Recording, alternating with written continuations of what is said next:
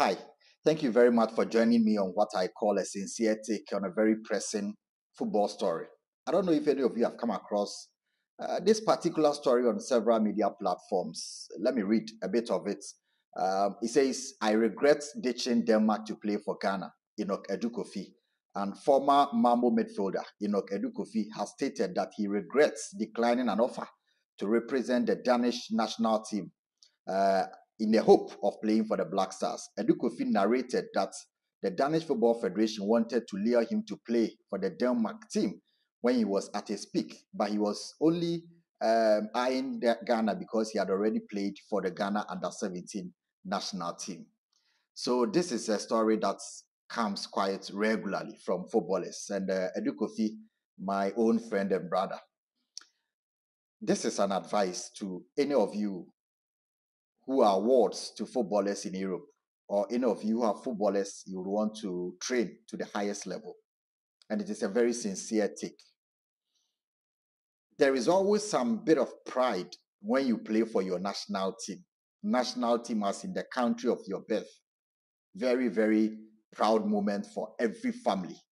And you have to understand this when you speak to footballers. There was one footballer who told me, I think we were in Kenya with the Black Stars some time back, and he had just come to play for the Black Stars. I think it was his debut. It was a World Cup qualifier or AFCON qualifier. And I met him at the hotel lobby and said, Charlie, I said, we're near Japan. To wait, you look very happy. He said, Charlie, the national team, when they call you, when they say you are coming to play for the national team, when they send the invitation to your club and the coach comes to the dressing room to say, this guy and this guy and this guy will be leaving us to play for their national team, the kind of feeling, because people think that, okay, we are in the same team. Out of 30 million people in Ghana, a footballing nation, this guy has been invited. He must be that special.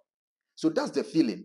When you are invited to play for the English national team, that is the sort of respect and allure it comes with. Same with Ghana national team. Same with Cameroon.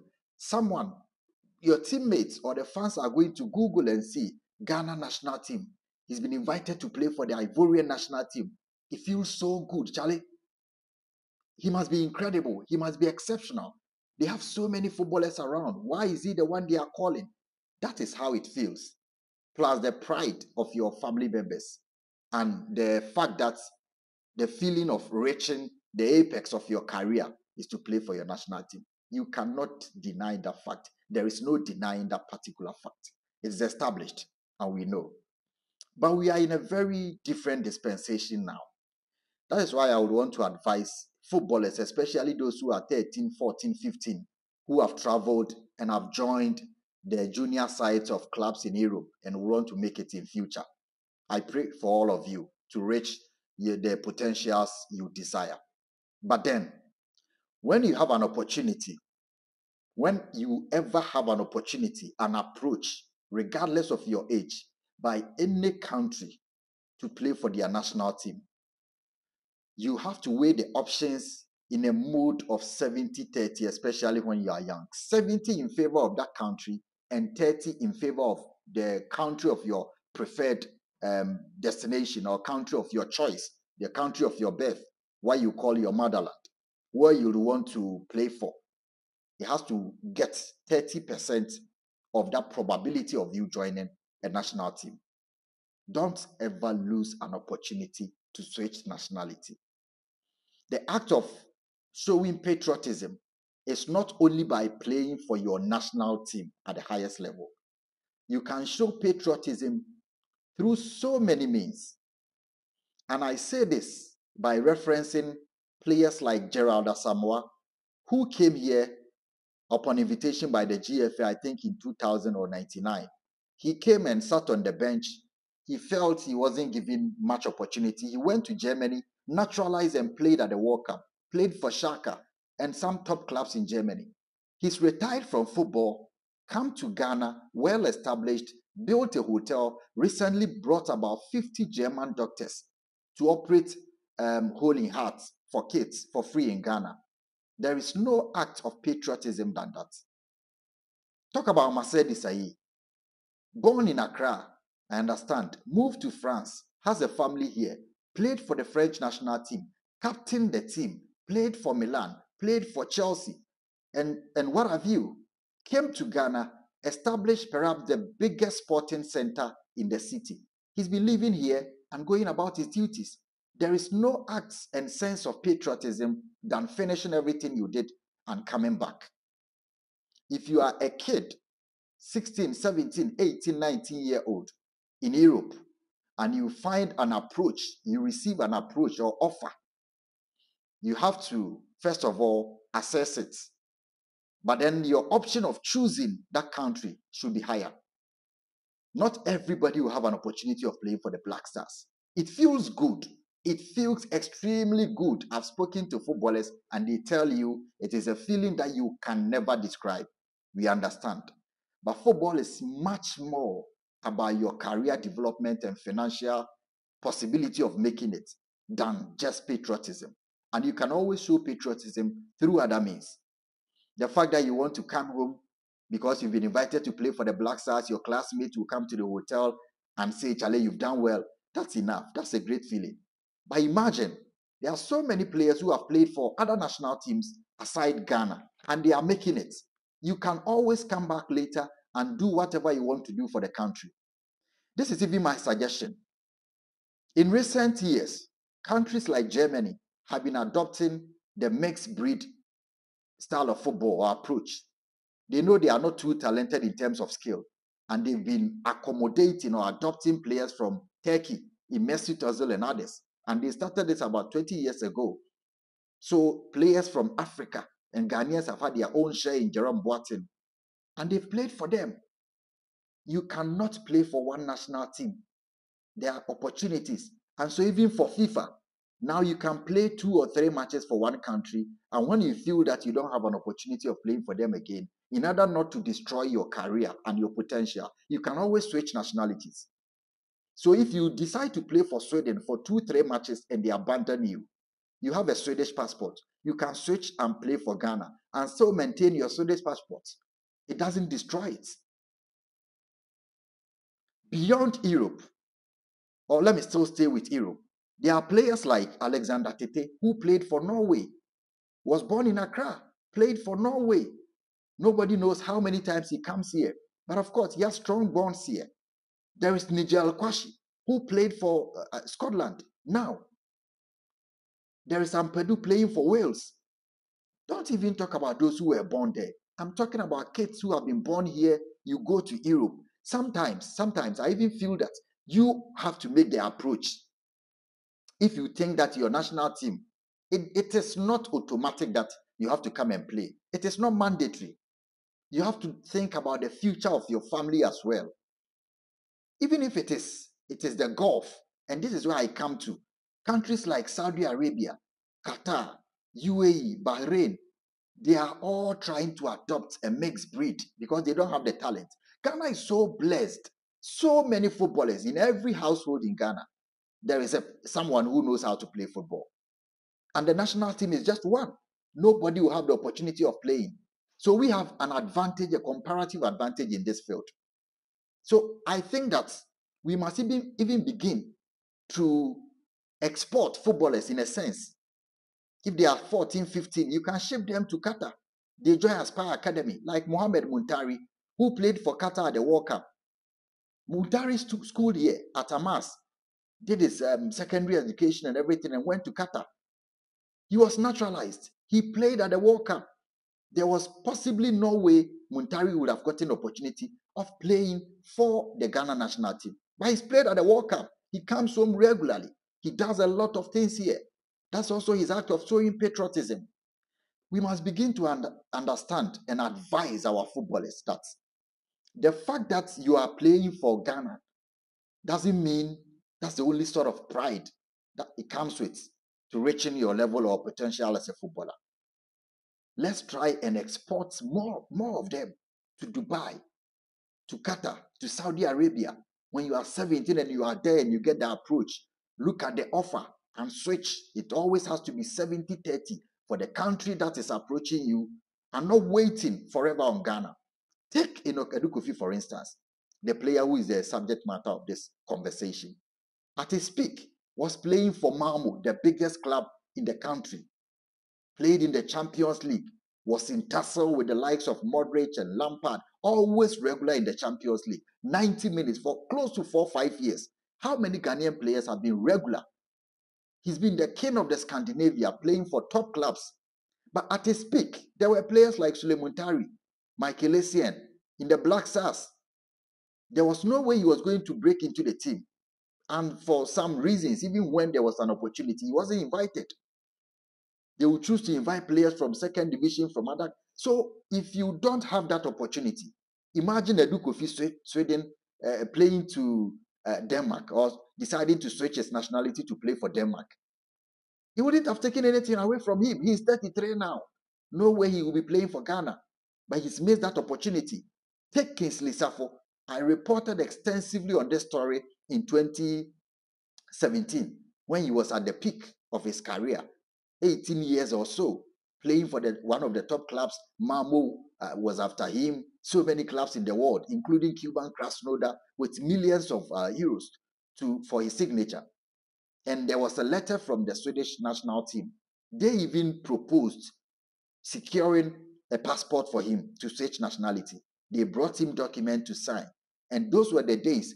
At that particular time, Kwesi Appiah also had invited him. So they tried blocking his invitation by giving him or issuing a Swedish passport to him, just to destroy his Ghanaian nationality and further postpone or prolong the possibility of Ghana having him.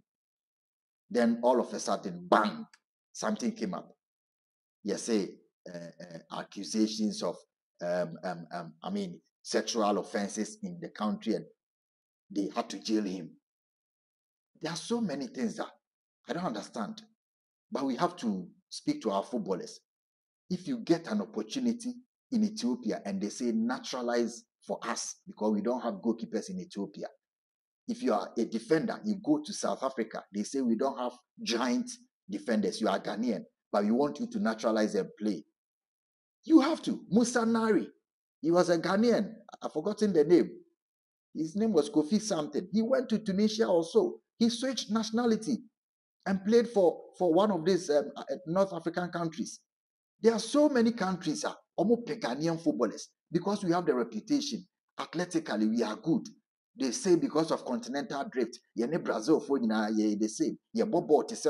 You can always. Now I've seen the way Arago Jamal, former MTN Soccer Academy graduate, he's moved to Liberia, playing regularly in the World Cup qualifiers. That is it. You can always play for any national team. And Myanmar society is not like, even army, people are leaving Ghanaian army to join other country. Army, that is the national security issue. And yes, I also trying to praise you when you play for the Black Stars. But Charlie, we are 33 million. There are more than 10 million footballers in this country. We only need 11 to start at any point. They are Bahrain, Kuwait, Qatar. They are looking for footballers. And if you are lucky enough, and you don't even have to be lucky, we have to target, or if you are a football agent, you have to target some of these countries. Send your players there. Look at the financial situation of the clubs and send them there. Tell them to excel.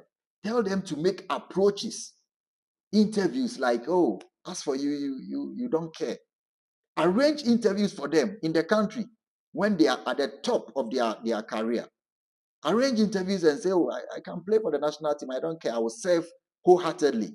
I was born in Ghana though, but nationality is not about where you are. And I feel that I can play for the Bahrain national team. I've become loved in Kuwait. And if the Kuwait FA wants me to play for the national team, I will serve wholeheartedly. Play for them. When you do this and they put, down the document for you to sign and switch nationality, you look at what you are getting. For some players that I know, I don't want to mention, give them houses to stay in forever, give them free flight to their countries of birth anytime they want to go. These are things that you won't get anywhere. Baby Anjoa, baby Bejo. It is not by force to play for Black Stars at all times. No. You can always come down. You can always come. There are so many players. Yunus Musa, is now playing for the US national team. But to be honest, Yunus Musa will struggle to fit. And yes, we know how to play football. There are so many talented Ghanaian players scattered. By statistics, Ghana is what top exporting nation in terms of football in Africa. Not even Nigeria. I think they've beaten us once when it comes to exporting footballers. We are among the top 10 in the world. Look at Argentina, look at Colombia, look at Brazil, look at England, Germany. Ghana is in the top 10 countries that are more exporting footballers. You all cannot fit in the Black Stars. Find other opportunities. Akoto is playing for Togo. There are players who have switched nationalities. I'm saying that even beyond Europe, and when it is Europe, when it is US, when it is Canada, you don't need to think twice. Don't wait for Ghana FA to call you. No. You can start, get your documents, play 1, 2, 3 games. If they don't like you, you feel that they've abandoned you, you can always wait for 2 or 3 years and switch nationality to Ghana. So we must begin to be strategic with our footballers, spread them. Because Gerard Asamoah has come home and is helping. Desai has come home and is helping. A lot of them are coming home. Memphis Depay is coming home and helping. Everybody can serve in various ways, regardless of where you played. Minimdentia, me kasa. I'm saying this for a reason. You meet some of the players in the senior, try na Black Star, and you can see that this player is in possibly Thailand. He's the best player in Thailand. There is a player who is a top scorer from Ghana. Now, Boni League, or Nepal. Or say, Black Stars. In Nepal, he's always in the front pages. Switch nationality. Look at the money on the table. Look at your future. Switch it. Nationality and patriotism is not only about you playing for your national team. No. You can do other things. When there is an opportunity, I'm not saying don't come. When there is an opportunity and you are called by Ghana, fine. Like Inaki, he waited on Spain, even played for them at a point. They didn't come again. He came to Ghana. But don't make it say Ghana is the first choice. No. Unless, of course, you know you have your way cut out. You have your plan set. You know somebody at the FA who is always going to give you the call, or you know a coach who will give you that call. If you are excelling in the Gulf, we must be strategic in exporting more players there. If you are excelling in a minor league in Europe and the players there, Moldova, I'm not talking, Serbia will not even naturalize you, except you are too exceptional. I've heard stories like this from Prince Tego and other players. They were being courted to naturalize. Kofi Dankwa naturalized for Niger. He's a top player there. There are Ghanaians who have naturalized for Niger. Some of you are missing out. Even in Africa, so many nations are in rush to have Ghanaian players. Not Omunkwa, European countries. Omunya Obi of free Ghana, they like it. Germany, England, Spain, Obi Omunya Omope. They know the athleticism and power of Ghana. That makes, they don't have. So if you have this talent, don't wait and call journalists. You see about Black Star at all costs. No, don't regret. If you get that opportunity, take it. Think about your future first. Don't think about the pride and you're coming to Ghana at the airport. No.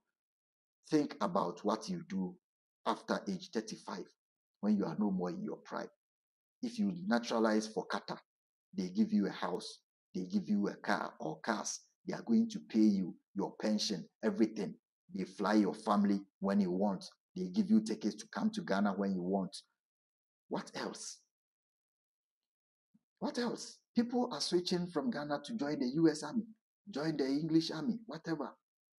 It's about life and what you want to do in future. You can always come back and do your acts of patriotism, commitment to the nation. It's not only through football and playing in the Black Stars. So this is an advice to those of you who have kids who want to play football to the highest level. Don't ever regret saying, I had a letter from Lithuania FA to switch nationality when I was 17, but I was in my prime, and Black Stars are bigger than Lithuania. So I said I was waiting. Charlie, I know what I'm talking about. For those of you managers of young players, you need to be strategic. Spread them across. Spread them across. There will always be people to play for Ghana.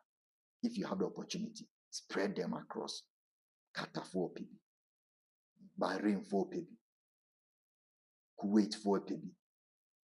Go to those countries, Libya, Omope. Would they just go there, switch nationality, get the secure the bag? Then you have to start thinking about how to help. You can support the Black Stars in Praise. Thank you.